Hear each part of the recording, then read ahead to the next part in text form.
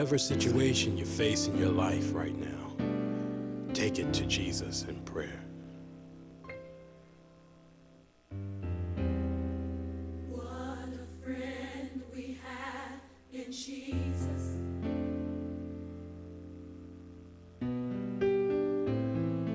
All our sins and griefs to bear. I was diagnosed with stage 3 breast cancer. But we went back there, they did a mammogram and sonogram, and you can actually see what they see. So I saw the mass, and I knew that there was an issue. And I had several biopsies. They didn't find anything until August of 2000. And that's when they found cancer cells. I was diagnosed in 2005. I was diagnosed with colon cancer. I was diagnosed in 1995 with breast cancer, and I had my surgery in '96 of January. I was diagnosed in the year 2000.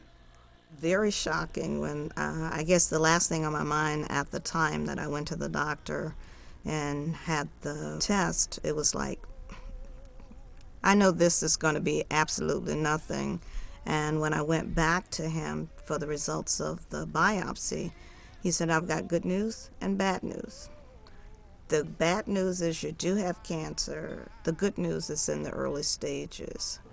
I guess when we finally had to come to terms with the fact that she did have breast cancer was when we started to looking at each other. And I remember my daughter saying to me, she said, well, what are we going to do? And I said, well, I don't know. What are we going to do? She says, we're going to do the same thing we've always done.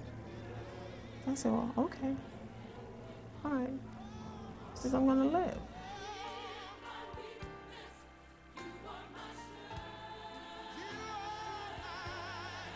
Every side effect that could have, that's in the textbooks, that could have occurred, did occur.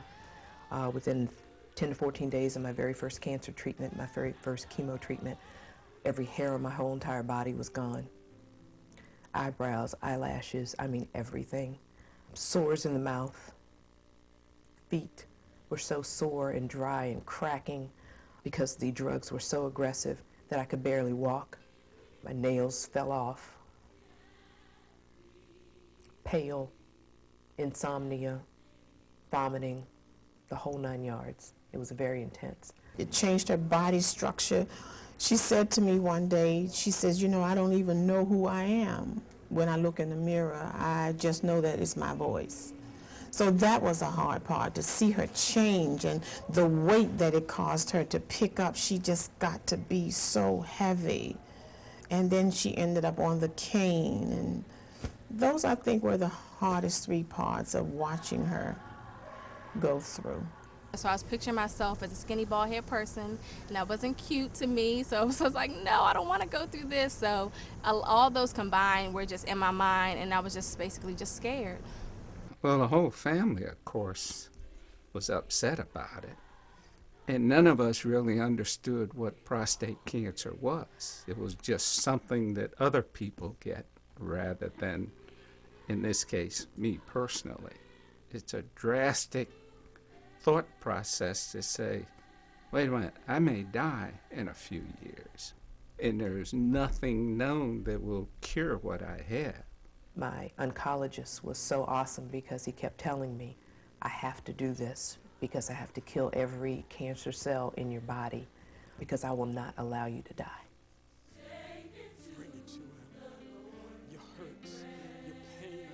I'm very faithful, and my mother is also, and my family and friends are, so all that support helped me. And my mother just told me, you know, God wouldn't bring you this far now to let you go. My mom, she's a praying mom. You know, you always have your praying mom who prays for you and all that. So I waited a while because I didn't really know how to tell her. You know, I wanted to make sure I got all the answers and knew what stage I was, what treatment, if needed, what had to be done. This sickness is not unto death, but for the glory of God, that the Son of God may be glorified through it. When she was diagnosed, it was as if I was diagnosed. So we both suffered together. And we both kind of like, it's okay. We're going to be all right. And that was how we did it. And that went on from 1999 to 2003 when she died. You should not take on the burden by yourself. It's important to share it with significant others, your spouse, your partner, whoever that may be, and your family, because they care about you and they want to know that you're okay. One of the members at the church had also been diagnosed with breast cancer, and she was doing support groups. She was doing presentation for us, going out to the community, telling women to do breast self-exam. So she was my support. I had friends at the American Cancer Society. I had friends that had gone through breast cancer, and I was just meeting them, you know, around the time that I was diagnosed. And I just became friends with a lot of women. My church was my everything. It was my everything, other than my relationship with God. I think we've always looked to the church because it's always been there. That was all that we had, you know, when we were singing our songs and come together. We couldn't depend on anyone else but ourselves. I believe that the church is an outlet for God to be able to speak to his people.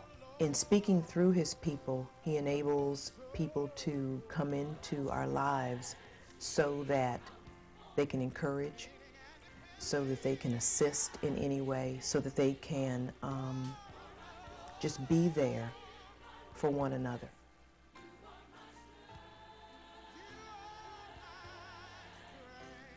One of the issues insofar as African Americans is we don't get examined, so you might have it for years and not know it, and once you're examined and they find out you have it, it may be well too late to do anything about it. There's like 7 siblings I have. One, actually, my sister just passed last year. But everyone but one. I have one brother that hasn't had the colonoscopy, so I'm still on him. Many African American men will tell you, I am not going to go for an examination. I've been there, and I said for 6 years, I've gone, and I specifically go to underserved areas all the time and try to tell them, go get an examination. And many of them look at me and say, I'm not going to do it.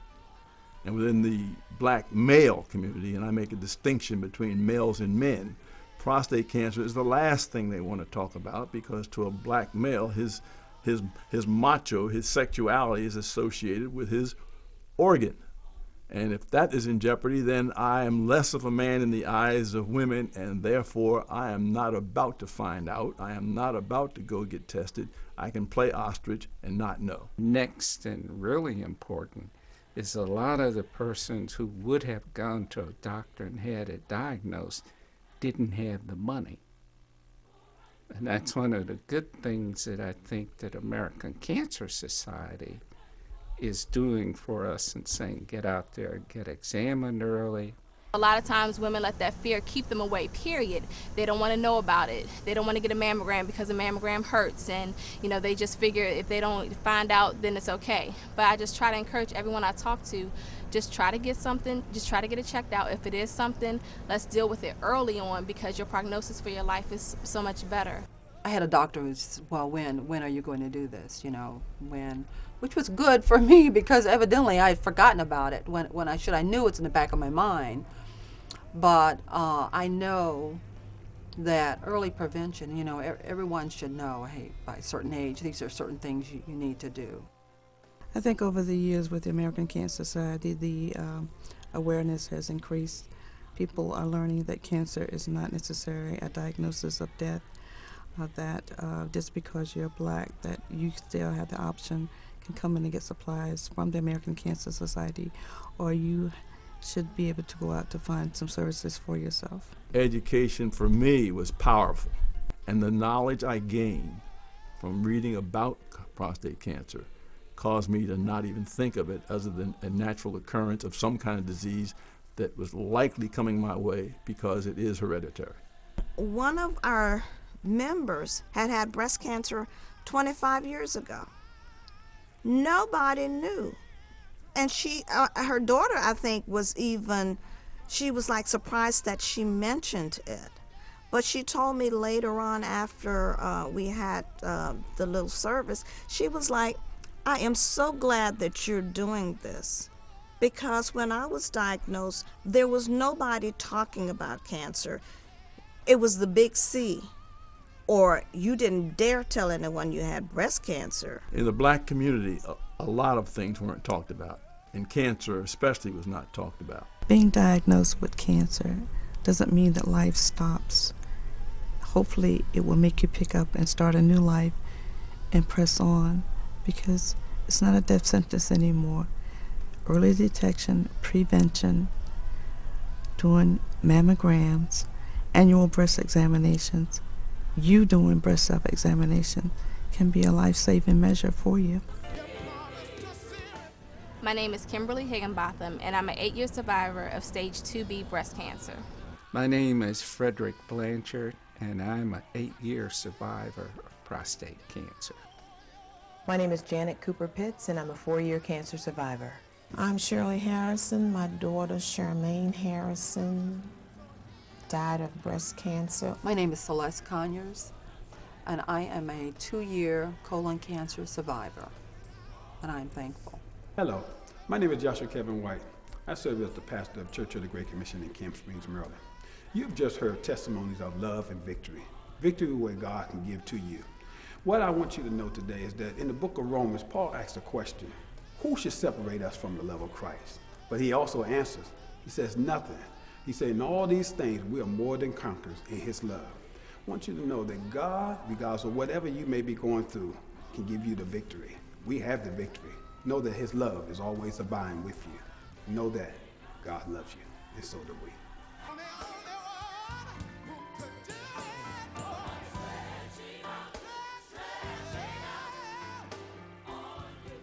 They found out that I was probably going to have in vitro fertilization to have children. That's what I was told. So, you know, we prayed about it and just prayed God would prove them wrong. And he did, and I'm due in January with a little boy. Congratulations. Thank you. Thank you.